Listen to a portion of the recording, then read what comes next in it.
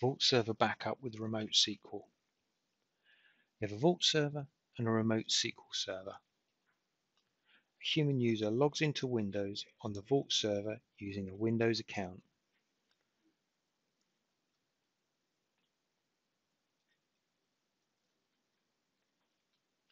They start the Vault Server's ADMS console and configure a backup.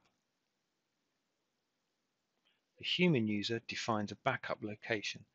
In this scenario, the backup location is on a disk local to the Vault Server on the D drive.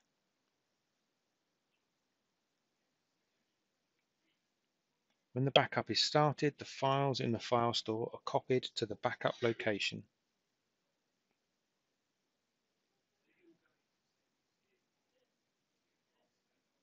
Next, using Remote SQL, the Vault Server sends a command to the SQL Server to back up the Vault databases.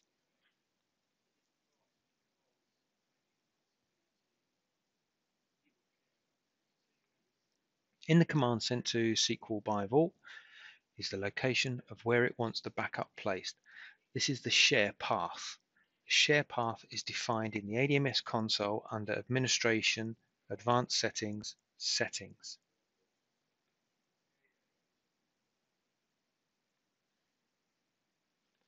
SQL then starts backing up the databases to the share path location using the credentials it uses to run the SQL Server, Autodesk Vault Service.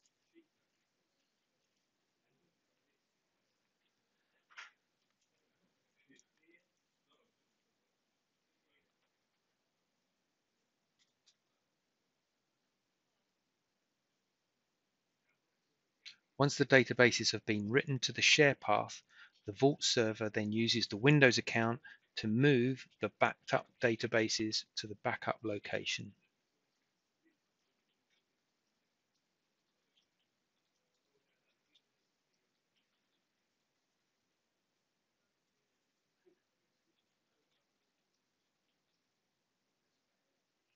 There's more information in the help.